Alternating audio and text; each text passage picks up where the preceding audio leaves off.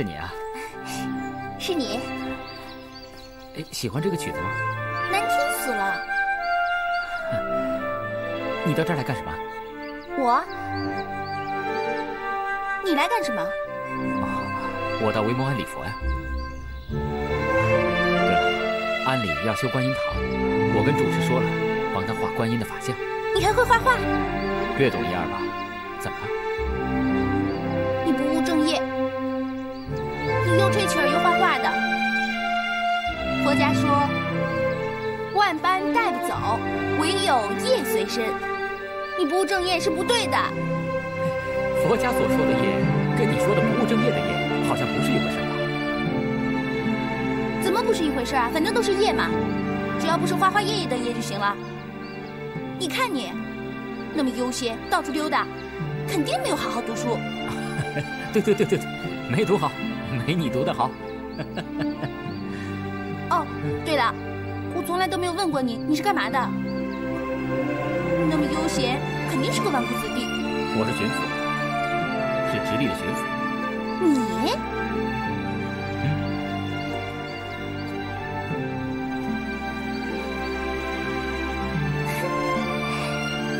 人家巡抚都是白头发、白胡子的老头，哪有你这么年轻的？是没有，只有我一个。我是大清最年轻的巡抚。《百喻经》里说：“自谓有志，实为愚痴。”人呐，还是谦逊一点好。对，佩服佩服，你总算是引对一次佛经了。你这么厉害，也可以当巡抚了啊！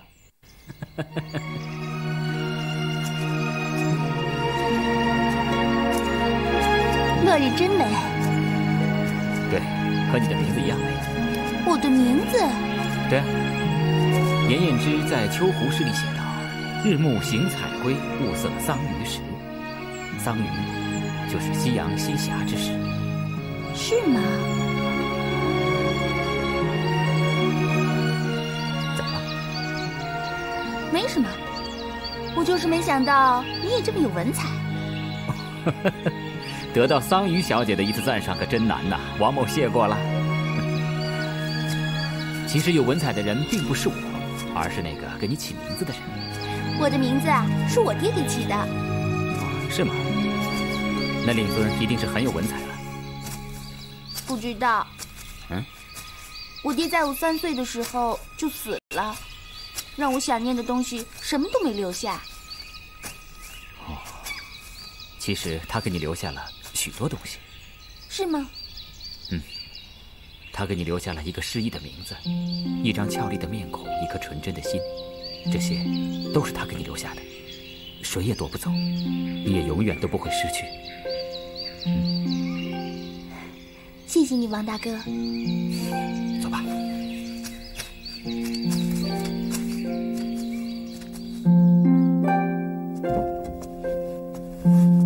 娘，去哪儿了？这么晚才回来？没有啊，我就是出去走走。跟你讲过，不要到处跑，也不要跟别人讲话，好好留在庵里礼佛。你就是不听。我知道了。娘，我给你采的鲜蜂蜜，给你涂眼睛。不用了。用的，人家说了，鲜蜂蜜涂在眼睛上，眼睛就好了。都下了10几年了，怎么会好呢？哎呀，会的会的，来。都习惯了，看不见就看不见吧，不要紧的。怎么不要紧呀？娘，现在女儿都长大了，你总该看看什么样吧？女儿，就一定要看看吗？哎，我真愧为人母啊！娘，你说什么呢？没有，可以了吧？哎呦，我怎么了？没事儿，就是刚才采蜂蜜的时候让蜜蜂给蛰了。娘知道你孝顺，其实娘也不想这么凶的骂你，可你真不该出去呀。为什么呀？哎呀，反正听娘的话就是了。哦，我知道了。娘也不想困住你。哎呀，没办法呀，苦了你了。娘，你就别难过了，桑榆一点都不苦。好，我教你做活。礼物准备好了吗？回皇上话，都准备好了。好，快拿来。万岁爷吉祥。来的正好，试驾更衣。哎，这什么？回万岁爷，这是安王爷600里加急呈来的书信。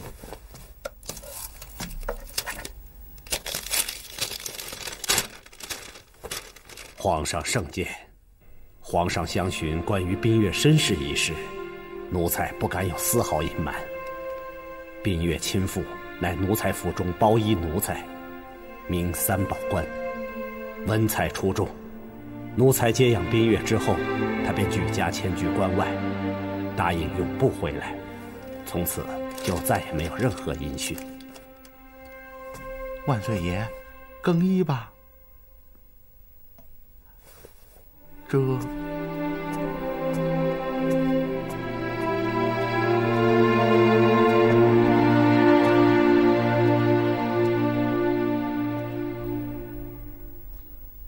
都是信三，难道真的是宾月的妹妹？不可能，绝不可能！怎么这么巧？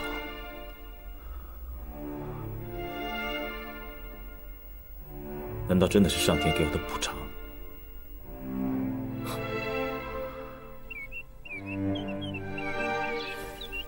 对了，给你带了件礼物，打开看看吧。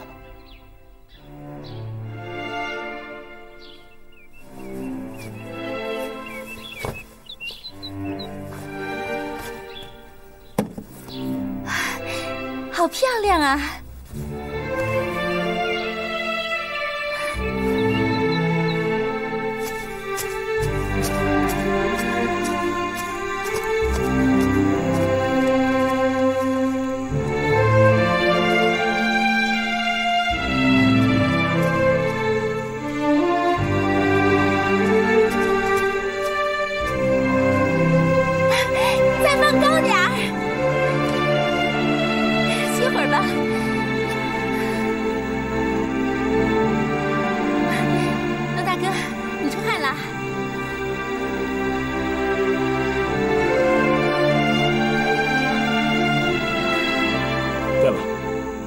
不用叫我龙大哥了，叫我三哥哥吧。好啊，三哥哥。我喜欢看你笑的样子。是吗？我们能成为朋友吗？当然了。其实我也没有什么朋友，我娘她不允许我交朋友。再说我从小就经常搬迁，想交朋友也交不到啊。从今以后我们就是朋友了。真的吗？拉钩。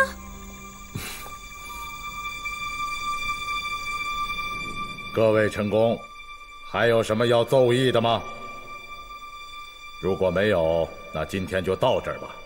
对了，皇上，您有什么旨意要下？辅臣秉国，朕还未亲政，无权下旨。只不过有件高兴的事儿，想跟大家说说而已。进来吧。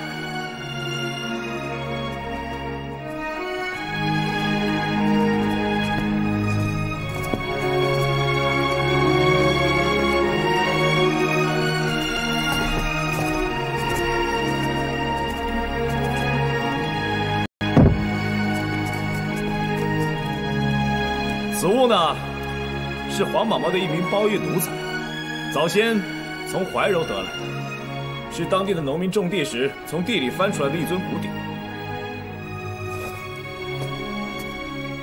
苏克萨哈，你文采好，你来念念鼎上的字。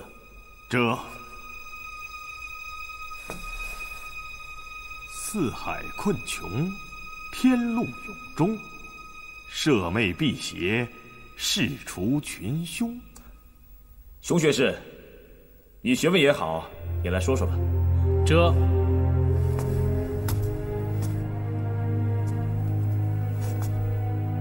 天禄和辟邪是古之瑞兽，天禄能带来丰收，辟邪能去除世间一切灾难。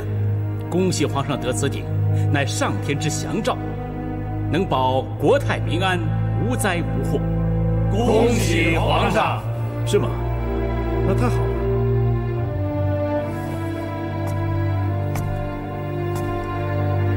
此物出在怀柔密云一带，那该地就是祥瑞福地。对了，王登莲，怀柔密云不是正在勘量圈地吗？回皇上，是。难道是上天的示警？既是祥瑞福地，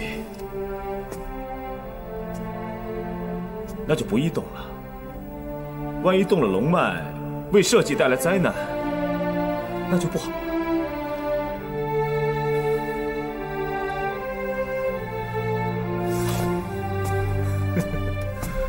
朝政之事呢，朕管不着，也不想管，还是辅臣们商议好了。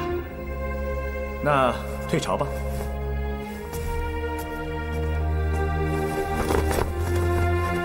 吾皇万岁万岁万万岁！皇上很少在政事上发表意见，这次到底怎么回事啊？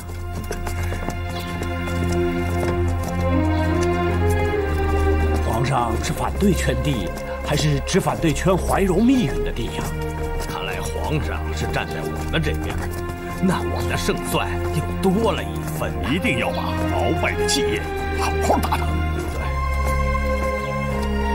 小主子看来是听白起的，那该怎么办呢？能怎么办？圈换土地，是率祖制之事，他懂什么？现在小主子也牵扯进来，我看还是从详计议吧。这小主子为什么会突然之间听起苏克萨哈的来？不会吧？什么？这小主子从来不在听政时议论朝政，这次突然有所表示，绝不会是为了苏克萨哈。哦，那王爷的意思是为了什么呢？那一定是另有所图。哦，那是可谓用兵之法，无事其不来，不来则无戏可击。敌人动了，就是自暴其弱，正好引而攻之。乐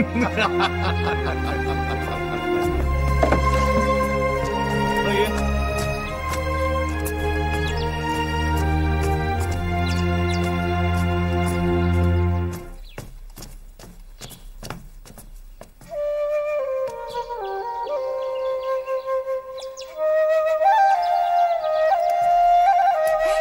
你们来啦！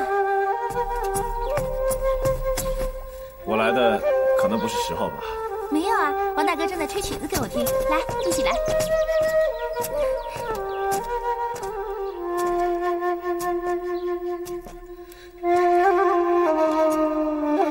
王大哥，这位就是王大哥吧？是啊，王大哥，这就是我跟你说的三哥哥。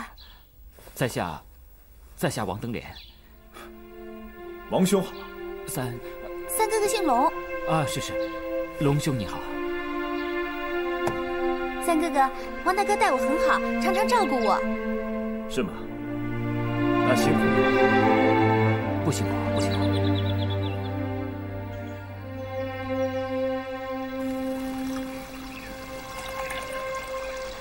喝茶吧。茶煮得不错。是他教我的。想不到，王兄不仅会吹箫，还懂陆羽之术，略懂皮毛而已。他这个人啊，就是不务正业，平时不是画画吹曲儿，就是看看山看看水，到处溜达溜达。三哥哥，你说说他吧。才子嘛，从来都是这样。要是没有这些雅兴，怎么显得才华横溢，对吗，王兄？龙兄见笑了。对了，王兄是打理家中祖业呢，还是替人办差呢？臣啊，在下是替主子办差的。替主子办差，看看山，看看田，坐坐茶，喝喝茶，这就是替主子办差嘛。如果你主子的伙计都这样干活，这店不垮才怪。龙兄，这看看山，看看田，正是在下的差事。况且，在下的主子也是喜欢喝喝茶呀，礼礼佛什么的。胡说八道！他呀，最爱胡扯了。那次我问他是干什么的，他竟然说自己是巡抚。你们说，哪有这么年轻的巡抚啊？当今皇上8岁登基，也是一名少年。朝廷用人就该论才不论龄，对吗？不是，朝廷用人是论德不论才，德臣进粹，庸臣寄其于山水之间，是不是？是。你们在说什么呢？都听不明白，好像在说佛偈一样。对啊，我们就是在说佛偈啊。佛祖讲道，不发一言，只拈花而笑。家业增者，以得其道。我的话，只要是有心人，自能明白。你们越说我越糊涂了。对了，三哥哥，你刚才不是说有好消息告诉我吗？哦，对了，我是想跟你说，朝廷要下旨禁圈土地了，你可以一直待这儿。真的吗？谢谢三哥哥。你是什么人啊？你怎么能左右朝廷的政令？王兄是巡抚，那我就是皇帝了。胡说！三哥哥，你别跟他学，他虽有点文采，可就是不思长进。王兄多才多艺，在下是学不来的。不敢。你也不用惭愧，他比你年长，只要你以后努力，也会像他一样的。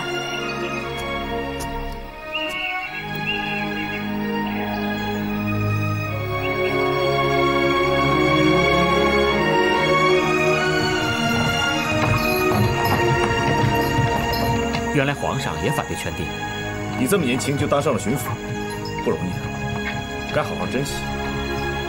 朕知道你到这儿来，只是为了贪粮，不是游山玩水。好好替朕办差，往后朕还予以重用。谢皇上。佛庙参的是过去佛，而朕是现在佛。以后要参佛，到朕这儿来就行。皇上，有一位高僧曾告诉过微臣，信佛的人不需经常到庙里参拜，因为佛已在他们心中。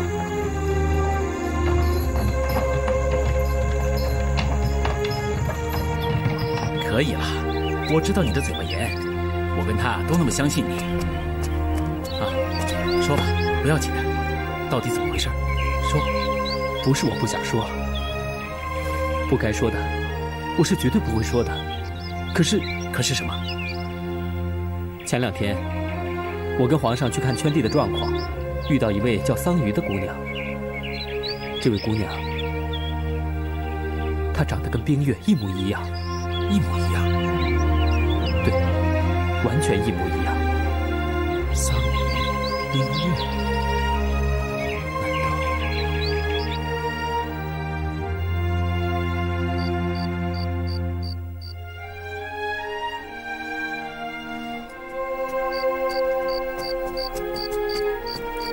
居中，吃点点心吧。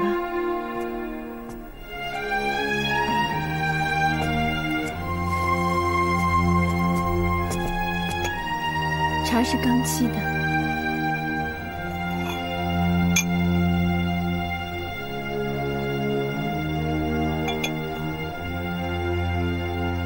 冰月，有件事情我要跟你说。你怎么了？没事儿，我没事儿。是不是病了？啊，我给你找大夫啊。哎，杨静。早上大夫来过了，我没有病。那我扶你歇一会儿啊。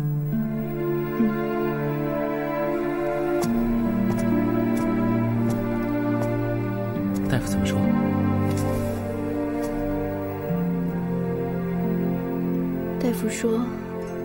大夫说什么？说我有戏了。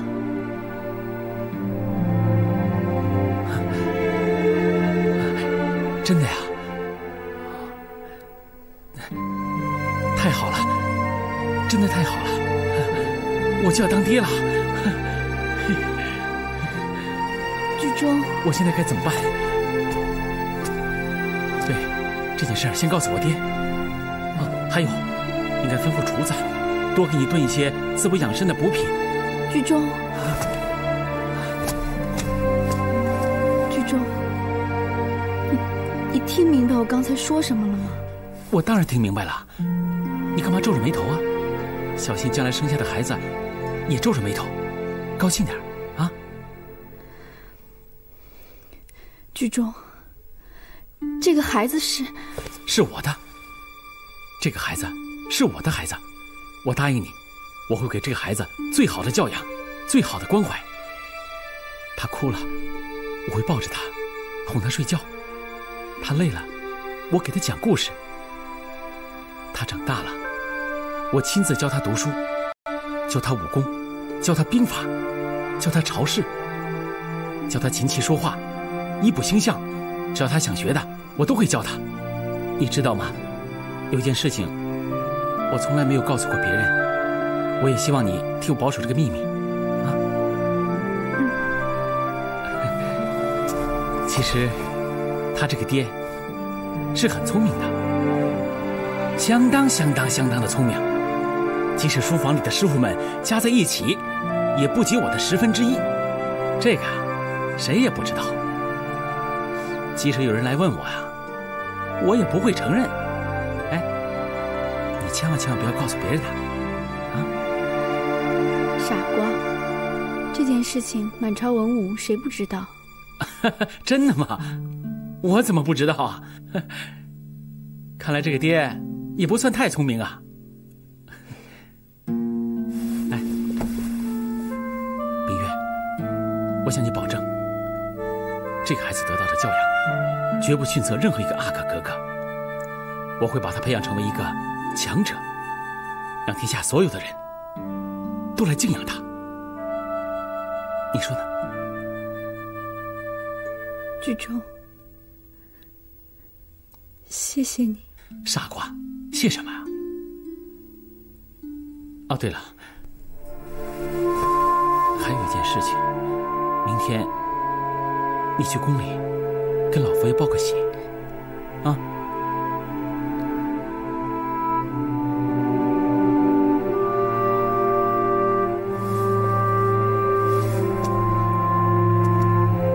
进宫。对，这消息老佛爷迟早会知道，与其让他从别人嘴里知道，还不如你亲自去告诉他。你看呢？听说你有喜了，太好了！恭喜您了，老佛爷。冰月自幼由您抚养，就像您的亲生孙女儿一样，您呀就快当太祖母了。是啊，太祖母，人生苦短呐，一转眼我这辈子也快过去了。哎呀，不会的，您想想，当您的小宝贝儿跑过来，搂着您的脖子亲您一口，再叫您一声太奶奶，您呀肯定会乐得嘴都合不上了。宫中已经好长时间没有好消息了，冰月，好好保养你的身体。老佛爷不用担心，剧中比谁都紧张。我每天该吃什么，不该吃什么，该做什么，不该做什么，他早晚都要念一遍，烦都烦死了。我知道剧中是个好丈夫，也是个好男人，你也是个善解人意的好女人，只要你能过得好，我也就放心了。冰月过得很好，老佛爷不用担心。啊，冰月啊，你看看，这儿啊跟你没走前是一样的，你看，这画啊还在原来的地方，这桌子椅子都是原来的，可是不同的是，整个屋子经常是空荡荡的。我经常啊坐在这里发呆，听见后面有响声，有时候我就突发奇想，你还是小时候的样子，从那儿突然跑出来，在我的背后老佛爷老佛爷的叫着，摇得我呀左晃右晃的。哎，孩子们都大了，一个个呀都走了。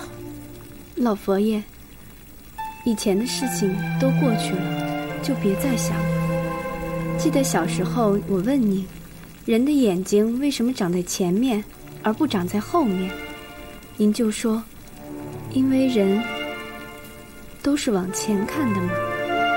说得好，人的眼睛啊是往前看的。冰月，你也一样，过去的事情不要想它了，也别再放在心上，好好的保养身体，把你和剧中的这个孩子带大啊。冰月知道了。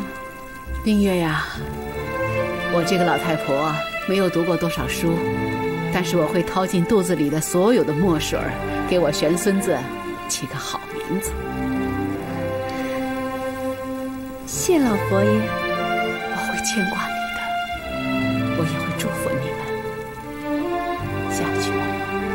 是，冰月告退。老佛爷，那臣妾也告退了。好吧，一起都下去吧。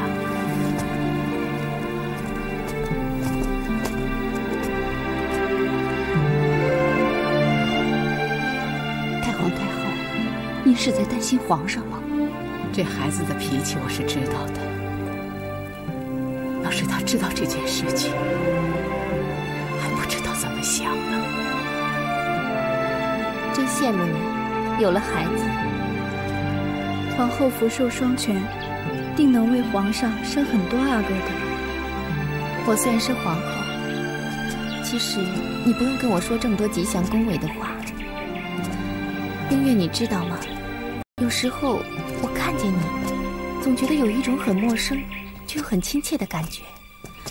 你我虽然从来没有好好说过话，可是你的事情我却非常清楚。你知道吗？你虽然已经出宫了，可是你的身影却一直留在紫禁城里，慈宁宫里、御花园里、乾清宫里，甚至每个人的嘴里、心里，你到处都在。还有，可能还有的人会觉得，这后官，这坤宁宫，更适合你。娘娘千万别这么说。我只是说说而已，你放心，我不是那种心胸狭窄的女人。对了，剧中好吗？他很好，谢娘娘关心。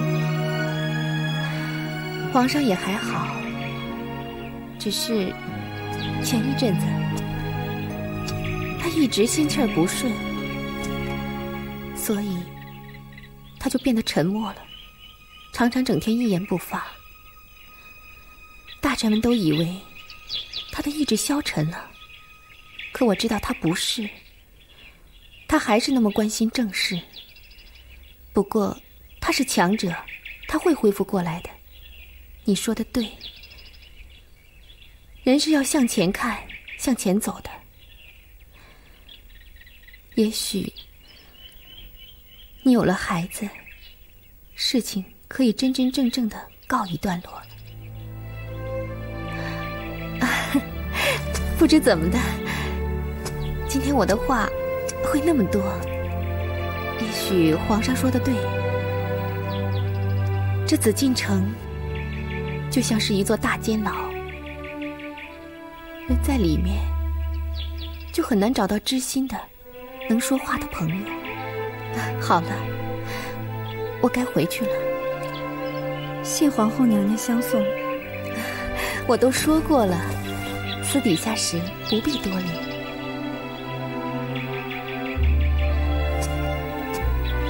娘娘，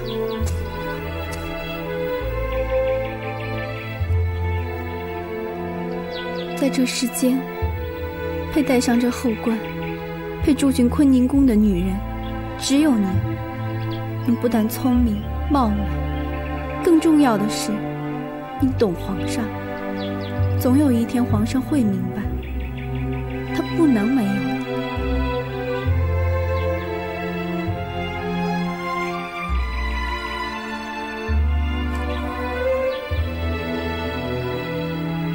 冰月，谢谢你。有空常进宫来，陪我聊聊天吧。是，也许，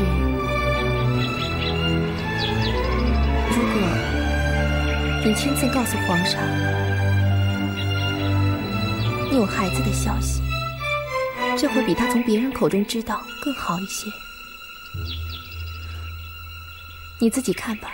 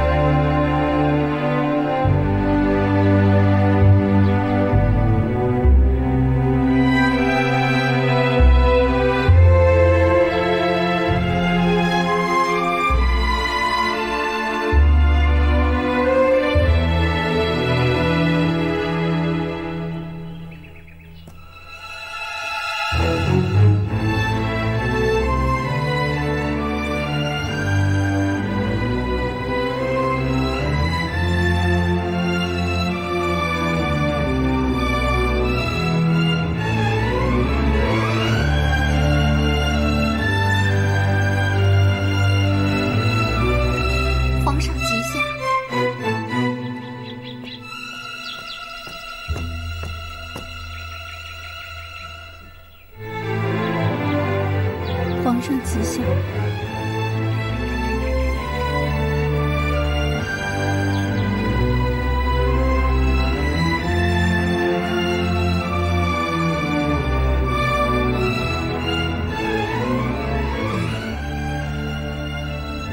还好吗？回皇上，我很好。那就好了。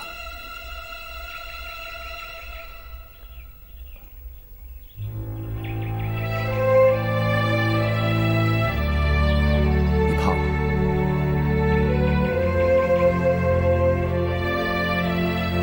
还记得那棵树吗？那棵树是我登基那天你栽种的。你说要让它长成100年老树，让我的子孙们可以在树下玩耍。可是你走了，没人懂得打理，一直都没长高。其实也无关紧要，也许我不会有子孙了。这怎么可能？您是皇上，要顾全体统啊！皇上，皇上，过去的就让它过去吧，把它忘了。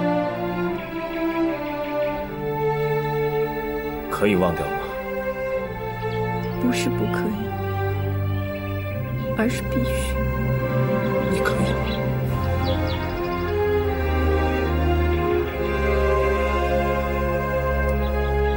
来，给老佛爷请安。是。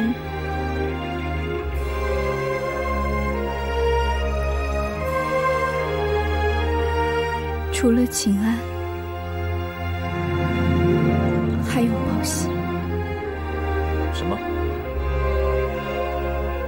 报喜？报什么喜？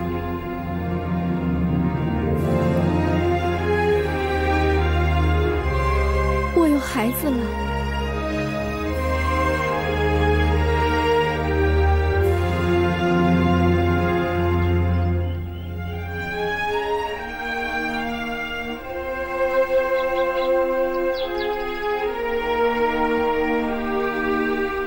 是吗？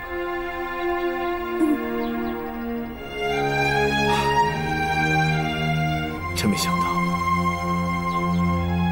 就要当母亲了。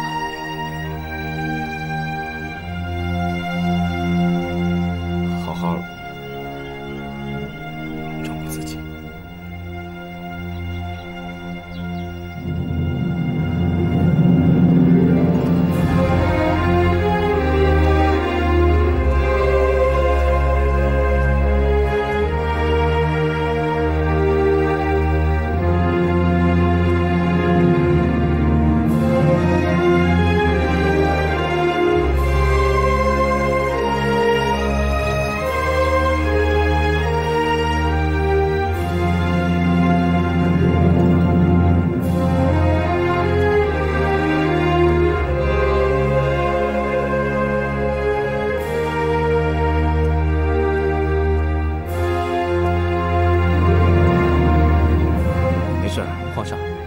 先下去吧，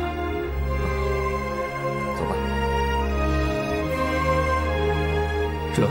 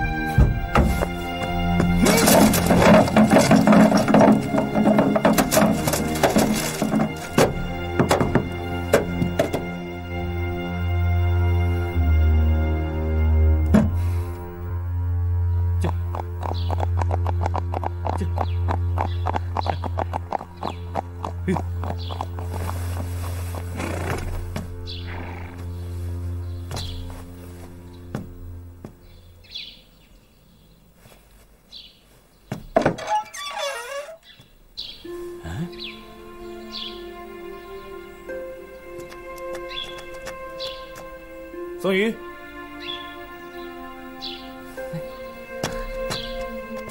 宗瑜，宗瑜，三哥哥，见到你真好。三哥哥，你今天怎么这么奇怪啊？啊，没有，就是见到你高兴而已。来，今天高兴，不醉不归。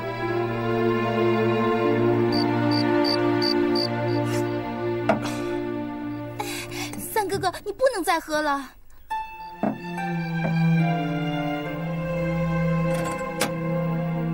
我问你，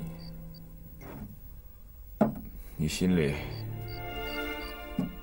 还有没有我？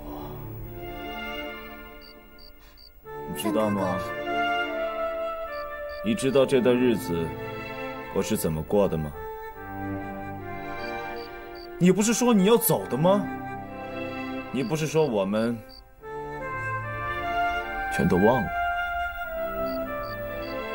可为什么在听政的时候、看书的时候、睡觉的时候，你无时无刻还出现在我眼前呢？为什么？三哥哥，你说什么呢？我听不懂。我也不懂。你为什么可以那么淡？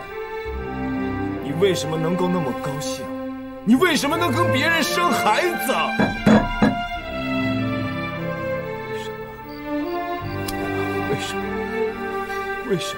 为什么冰月？三哥哥，你喝多了，我不是冰月。你是冰月，是冰月，你为什么不承认呢？我小的时候得过一症，你跟我说我是真龙天子，自有百灵护体。小小一症，我肯定大来，我一辈子都不会忘。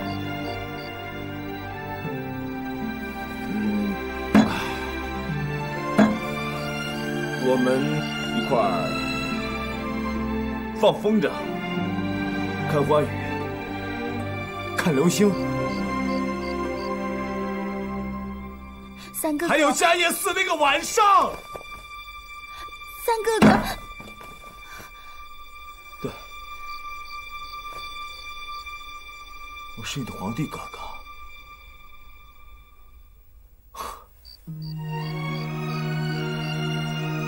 皇帝哥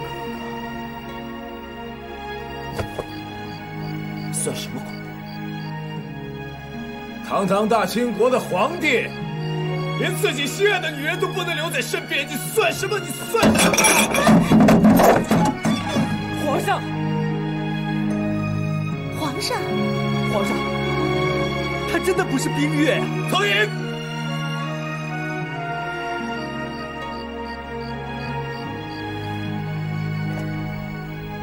懿旨，封桑榆为越贵妃。